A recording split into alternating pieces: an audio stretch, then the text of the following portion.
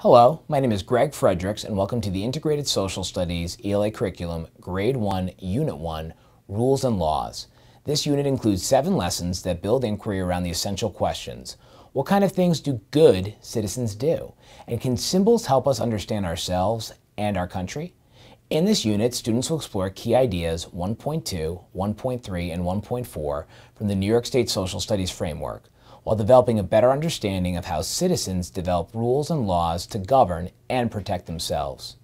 How citizens have knowledge and respect for symbols of the United States of America, and how citizens understand the importance of respecting themselves, others, and school property are also focuses.